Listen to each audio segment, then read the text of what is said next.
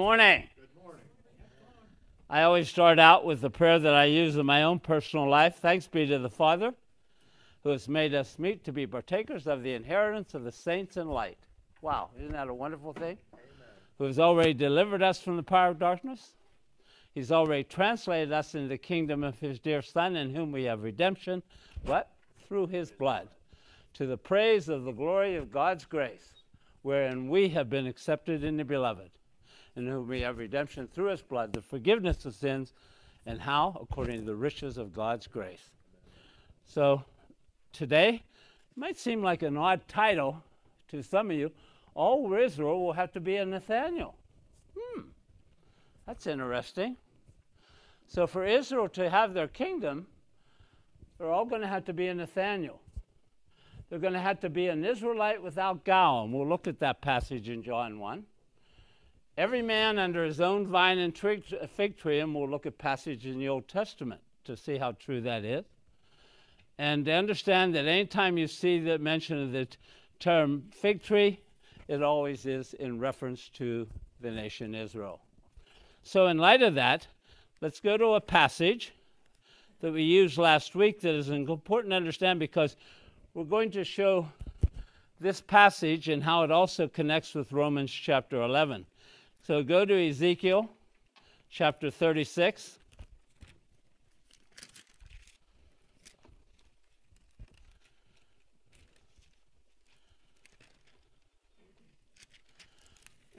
It's important, Galen, that you don't go to Isaiah. It won't work. Yeah, they're both prophets, but to what I have to say, it won't work. So in Ezekiel 36, let's start with verse 21, and listen very carefully, please. I love how God starts this. But I had pity for mine holy name, which the house of Israel had profaned among the heathen, whither they went. Therefore say unto the house of Israel, Thus saith the Lord God, I do not this for your sakes, O house of Israel, but for mine holy name's sake, which ye have profaned among the heathen, whither ye went. And I will sanctify my great name, which was profaned among the heathen, which ye have profaned in the midst of them. And the heathen shall know that I am the Lord, saith the Lord God, when I shall be sanctified in you before their eyes. For I will take you from among the heathen, the gathering that will take place, of course, in Luke chapter 21 and verse 24, and gather you out of all nations, out of all countries, and will bring you into your own land. Then will I sprinkle clean water upon you, and you shall be clean. From all your filthiness and from all your idols will I cleanse you. A new heart also will I give you, and a new spirit will I put within you. I will take away the stony heart out of your flesh, and I will give you a heart of flesh. I will put my spirit within you and cause you to walk in my statutes, and ye shall keep my judgments and do them. Ye shall dwell in the land. It always has to do with the land that he promised Abraham, that I gave to your fathers, Fathers, and ye shall be my people, and I will be your God. So very clearly, it talks about, and remember when he said very clearly in God's word the whole time that Israel never understood why they were to be separated. They looked at it as being separated in a sense that they would have nothing to do with the Gentiles, but they were to bring the Gentiles back into God. And that was their problem. And he said, you never did that. Everywhere you went, instead you profaned my name, instead of proclaiming my name. And that's important as we look at this study. Now, how does this connect then? I said it connects very clearly to Romans chapter 11. So go to Romans 11. Romans 11 is the most important chapter, maybe, to understand right division. If you can understand Romans 11, you'll understand the importance of seeing God's word rightly divided. So in Romans 11:13, of course, Paul says something very important and unique to him. He says, For I speak to you Gentiles as much as I am the apostle of Gentiles, I magnify my office. Now, we also told you from last week from Romans 11:15, you cannot have a reconciliation of the world until Israel is cast away. And that wasn't true when Christ was here on earth. That was not true in the Old Testament, of course, and that was not true at Pentecost, because Peter was speaking to ye men of Judah, ye men of Israel, to all the house of Israel I say. So who they were speaking, he was speaking to a particular group of people, God's chosen people, here back in Exodus 19. So very clearly then, though, we come to a passage that is so important to understand, that, but most do not. And that's why I think Paul says what he did starting in verse 25. For I would not, brethren, that ye should be ignorant of this mystery. Most people today, and mystery simply means a secret, something that was hidden God since before the foundation of the world, till first revealed, we know, by Christ to the Apostle Paul. But not only are people ignorant, they are willfully ignorant. I've shown this people, and many others shown this passage, and they'll look at it and not believe it. And we see the cases what's going on with Israel now, as they see prophecy being fulfilled with everything going on in the land. But notice, let's continue. Why? Lest ye should be wise in your own conceits, that blindness in part is happened to Israel, until the fullness of the Gentiles become in. That's Israel today. But when we look at what we're going to look at when they become an annual, we have to look at what Israel was, and we have to look at what Israel will be. Today they're blinded. But when we look at the prophetic program being fulfilled, we'll look at what Israel was and what Israel should be, and that's why this key is so important here. And we'll look at that. Now let's continue in that passage. To those who try to spiritualize and say we are spiritual Israel, and so all Israel shall be saved. Future. As it is written, there shall come out of Zion the deliverer. Luke 21, Matthew 24. And shall turn away ungodliness from Jacob. And we know Jacob's name was changed to Israel. For this is my covenant unto them, when I shall take away their sins. Now, what is true today? The next verse. As concerning the gospel, what is true within them? They are enemies for your sake. But as touching the election, they are beloved for the Fathers. For a long time when I used to read this passage years and years ago, I totally misunderstood it. There's no capital F there. And I always used to say it was for the God the Father's sake, but it's Father small. Who are the fathers he's talking about? Abraham, Isaac, and Jacob. He says, for those sake, for those, what I promised Abraham, what I promised Isaac, what I promised Jacob, it's for their sake that I do this. And the next verse is such a key. For the gifts of God, for the gifts and calling of God are without repentance, without change. What he promised Israel has to be fulfilled. So this is kind of understand that Nathan, and I'm going to separate this for a second. And you'll see what the name Nathan means. Nathan means gift. El is always a representative of God in the Bible, El. So Nathan is the gift of God. So Jonathan is also a gift of God. Jehovah, Nathan gift. Jonathan's name is gift of God. So we have two important individuals who are types of Israel. They are the gift of God, and that's why it says the gifts of God are without repentance. They have to be fulfilled. Now, how do we know this is true? All we have to do is go to Hebrews chapter 6. When we go to Hebrews chapter 6, and there's a very important thing stated by God here.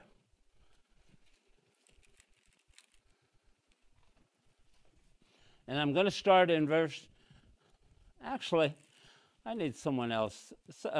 Bob, would you read 13 through 19, please? For when God made promise to Abraham, because he could swear by no greater, he sware by himself, saying, surely blessing I will bless thee, and multiplying I will multiply thee. And so, after he had patiently endured he obtained the promise. For men verily swear by the greater, and an oath for confirmation is to them an end of all strife, wherein God, willing more abundantly to show their heirs of promise and immutability in his counsel, confirmed it by an oath, that by two immutable things in which it was impossible for God to lie, we might have a strong consolation, who have fled for refuge to lay hold upon the hope set before us, which hope we have as an anchor of the soul, both sure and steadfast, and which enter into that within the veil. When you look at the word hope, don't look at it the way we look at it today. If I would say to somebody the night before, I hope it doesn't rain tomorrow so I can golf. Okay, I know that's not important to most people. Okay, it should not be important to me either. Okay, but it is in this physical life. But in the hope that God used is an assurance. It's always an assurance that he talks about. The hope, which assurance we have as an anchor of our soul. But what is so key about this word is the word immutability.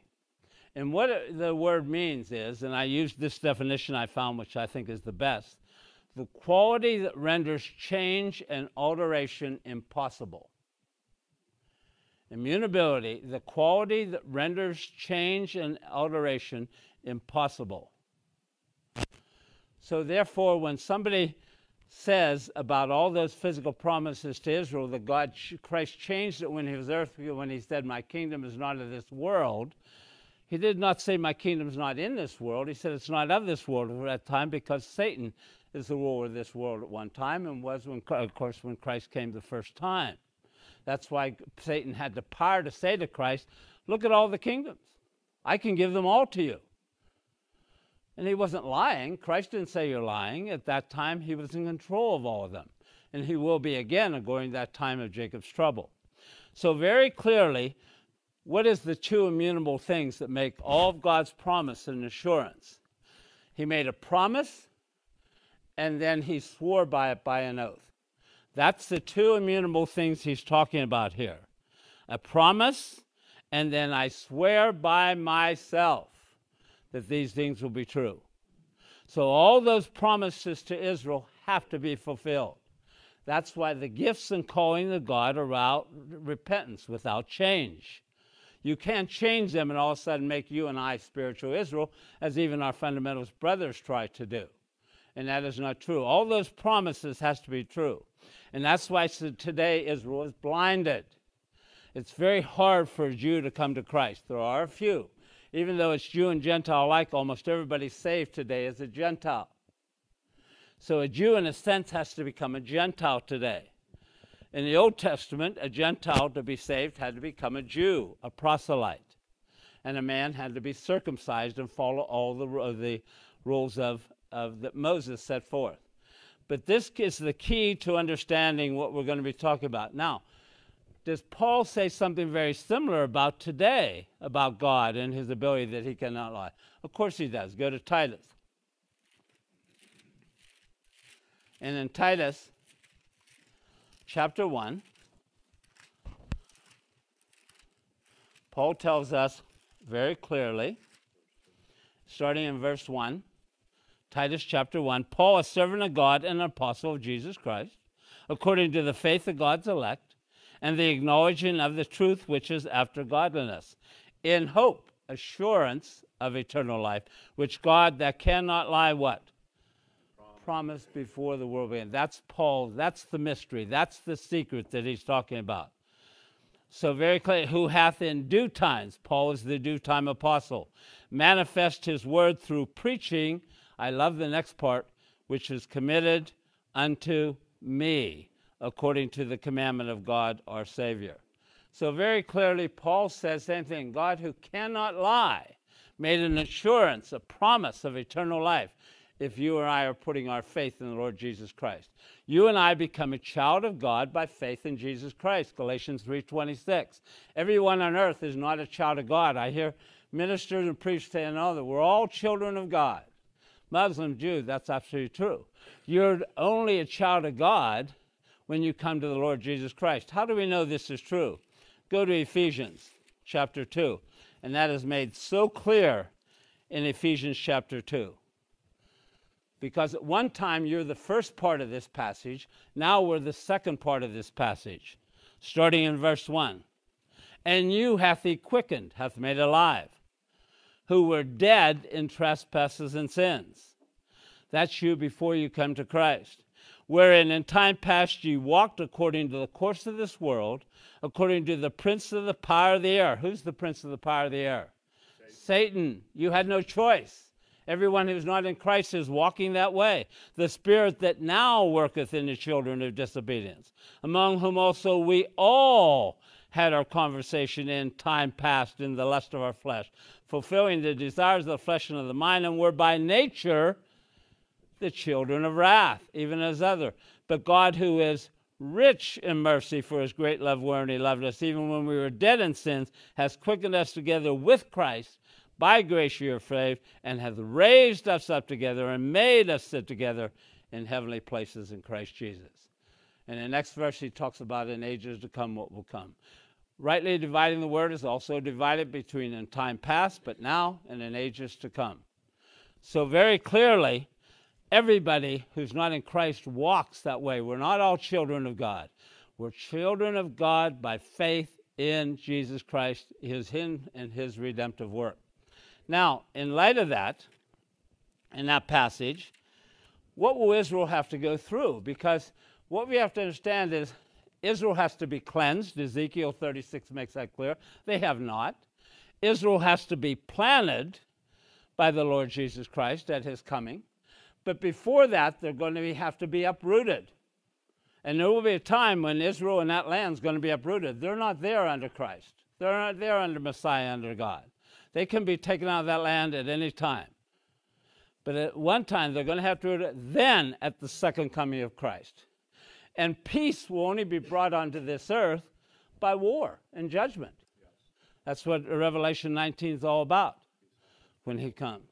So very clearly here, all that time that they'll have to go through is, of course, in Jeremiah chapter 30, a passage we all know.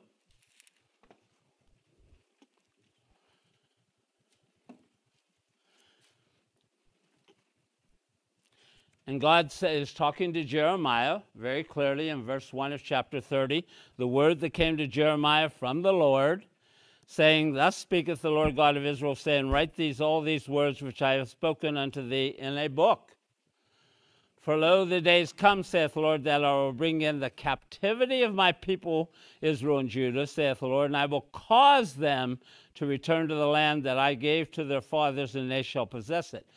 Okay, but what has to come before? Go down to verse 7. Alas, for the day is great, so that none is like it. It is even the time of Jacob's trouble, time of Israel's trouble, but he shall be saved out of it. For it shall come to pass in that day, the day of the Lord, that the Lord of hosts, that I will break his yoke, that's the Antichrist, from off his neck, and will burst thy bonds, and strangers shall no longer serve themselves of him, but they shall serve the Lord their God. And David their king, David,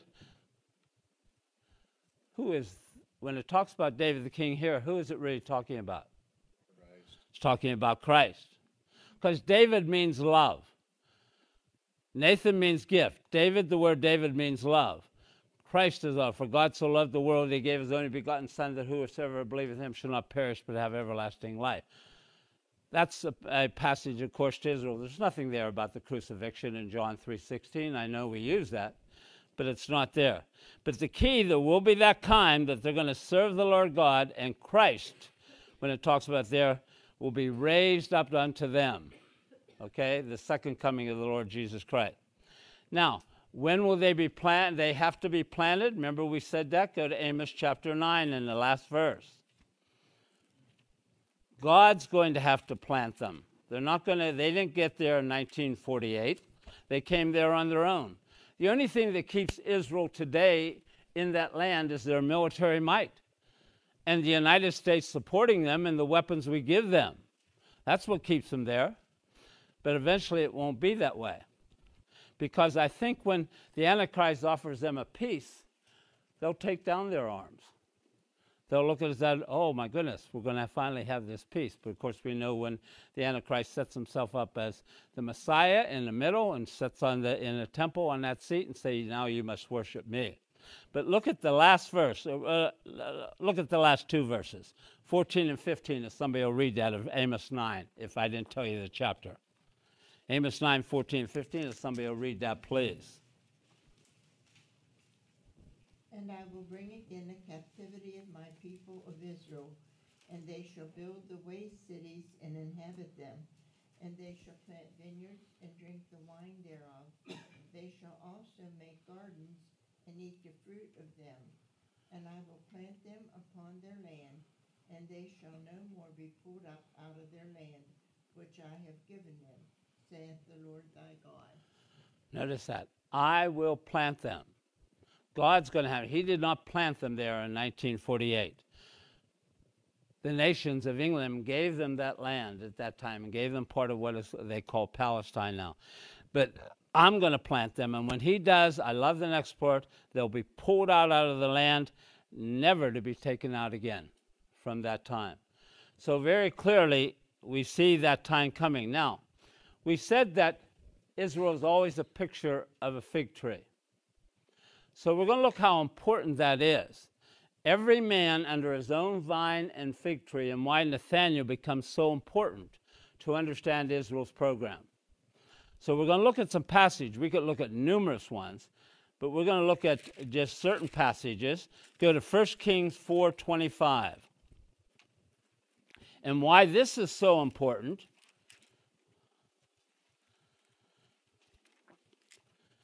because this is the reign of Solomon. And the reign of Solomon was just a prelude, a little glimpse of what the kingdom should be like. In Solomon's reign, they had a glimpse of what the kingdom will ultimately be like in Solomon. That's why Solomon, again, becomes a type of Christ. David is a type of Christ. There are many symbols of that, of course, in the Old Testament. But if you look at 1 Kings 4 and look at verse 20. Judah and Israel were many, as the sand which is by the sea in multitude, eating and drinking and making merry. Where did he first say that to? About Israel will be like the sands of the seas and start. He said that to Abraham, didn't he? Clear back in Genesis. And so isn't that amazing that he says this reality, he said, is now. Judah and Israel were many, as the sands which is by the sea in multitude, eating and drinking and making merry. And notice 21, and Solomon reigned over all kingdoms. That's what Christ is going to do. From the river unto the land of the Philistines, unto the border of Egypt, they brought presents and served Solomon all the days of his life. The Gentiles are going to have to come up to Israel. They're going to come up at certain days at the Feast of Tabernacles. If they don't, it says Egypt will again have those plagues put upon them that happened to them before. So very clearly you can see that. And notice about Solomon. And Solomon's provisions for one day was 30 measures of fine flour and 80 measures of meal, 10 fat oxen and 20 oxen out of the pastures, and 100 sheep beside harts and roebucks and fallow deers and fatted fowl. For he had dominion over all the regions on his side of the river. And you can go on over all the kings on the side of the river, and he had peace. There's the key. And he had peace on all sides around about him. But here's the key. Look at the next verse. And Judah and Israel shall dwell safely, every man under his vine and under his fig tree, from Dan even to Beersheba, all the days of Solomon. So there's the first key. Israel, every man, when they dwell safely, every man under his own vine and is under his own fig tree. Okay? The next verse we'll look at is Hosea 9:10. Now we go to the prophets.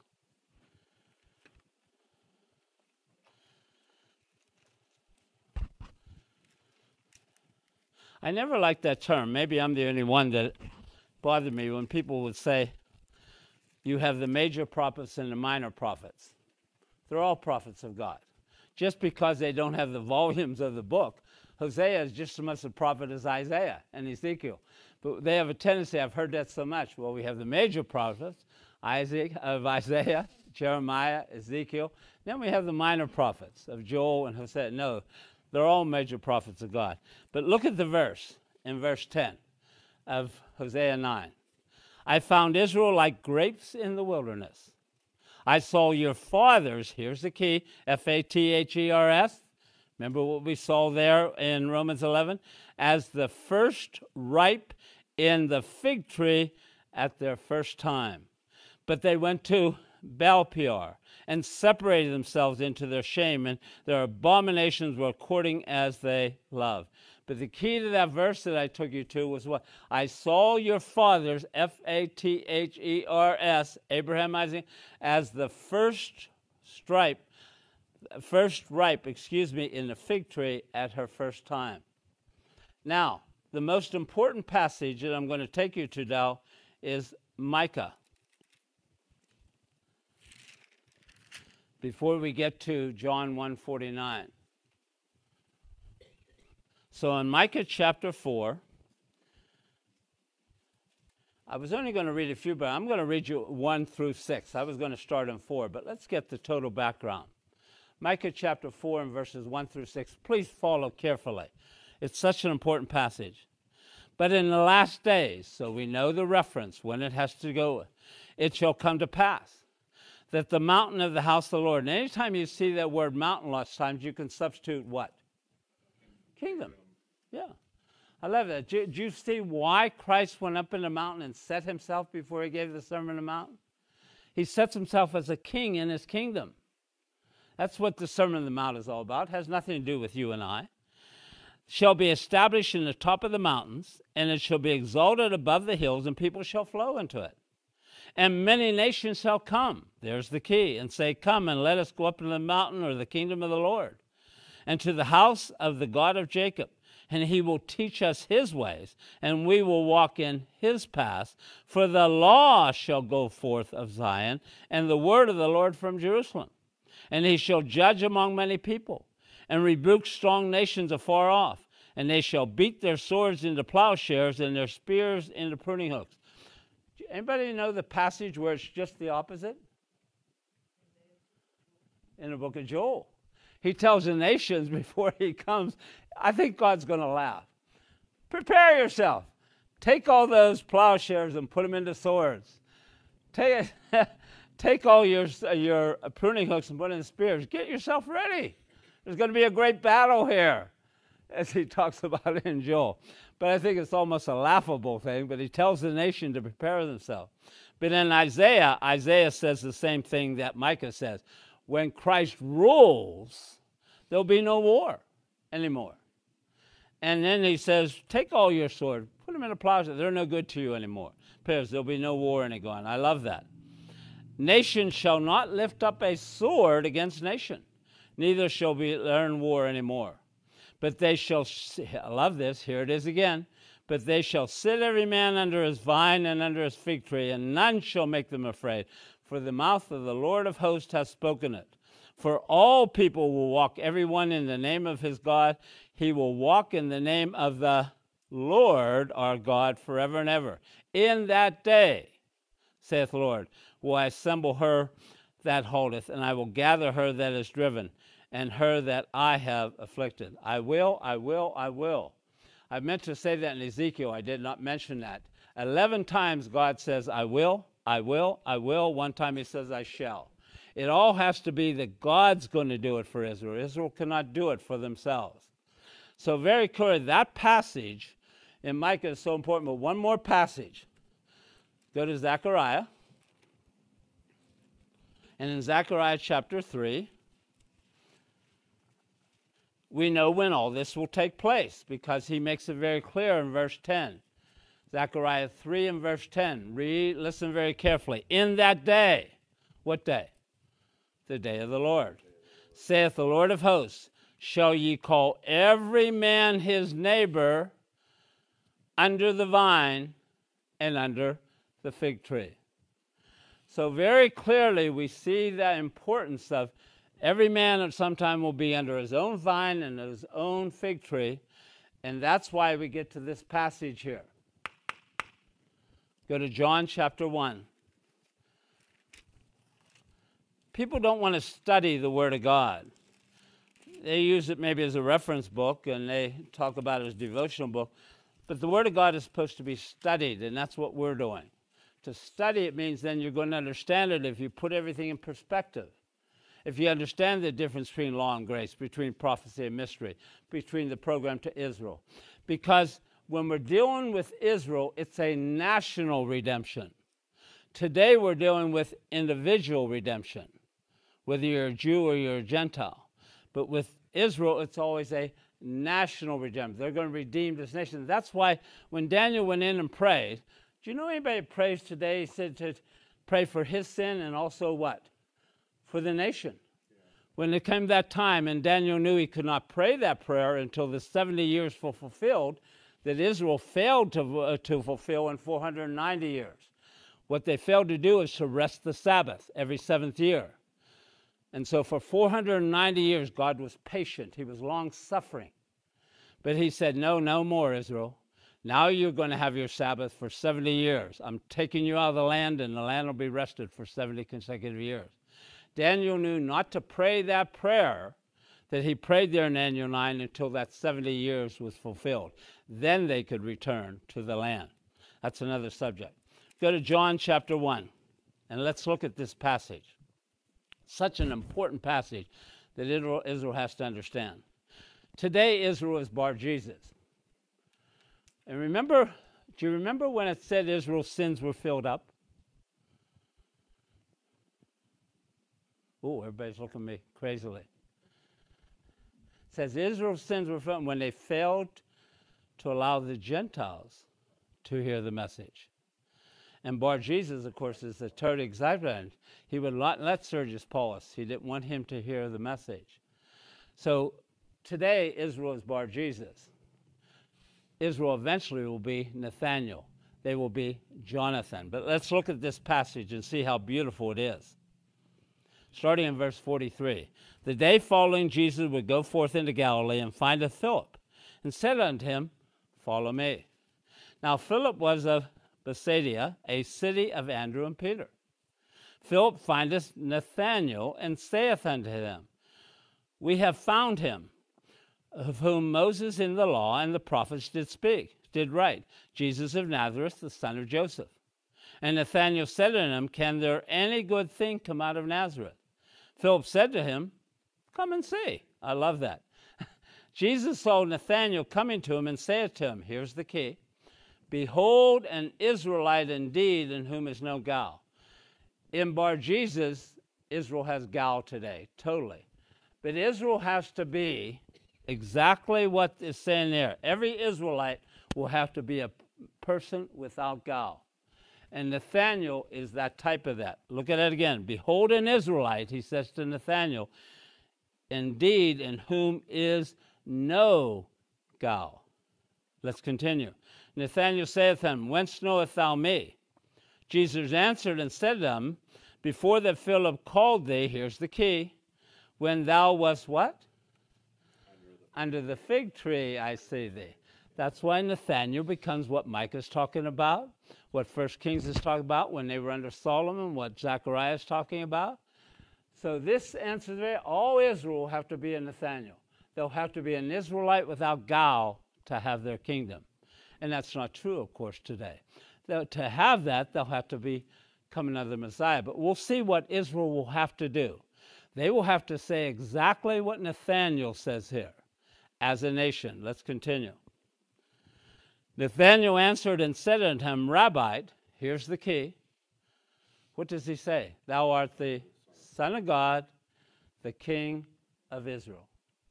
Every Israelite in that nation is going to have to say that. To become an Israelite without guile, they're going to do what they refuse to do.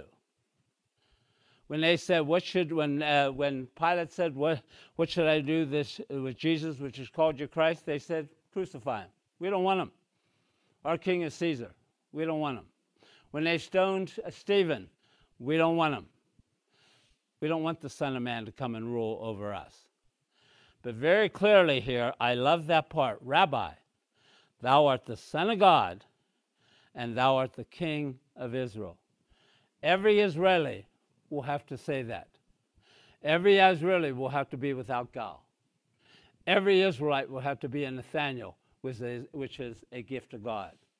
And that's why Romans 11 is so important to us to understand.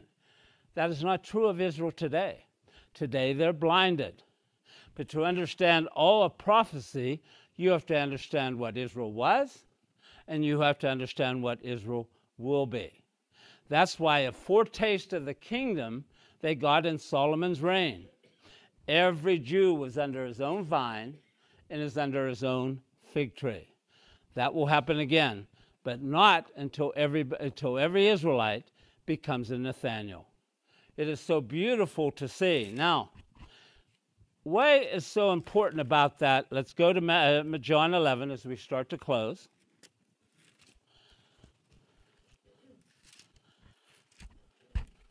You always think you don't have enough prepared, and then you realize when time is out that you got another 50 minutes.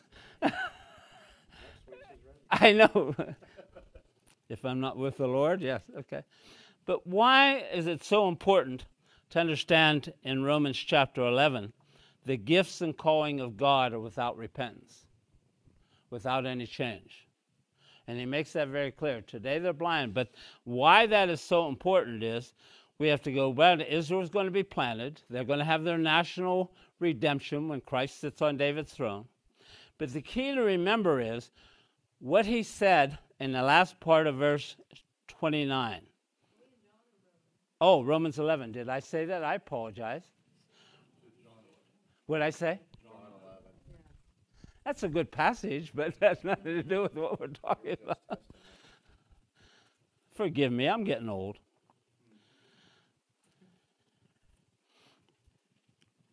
Notice verse 28. As concerning the gospel, they're enemies for your sake. That's what right division, understand what Israel is today. But as touching the election, they are beloved for the Father's sake. Why is that so important? F-A-T-H-E-R-S, small f. We just read that in the Old Testament. Abraham, Isaac, and Jacob, all those promises. Why is this so important? Well, the first thing here is go to Exodus chapter 2. And in Exodus chapter 2,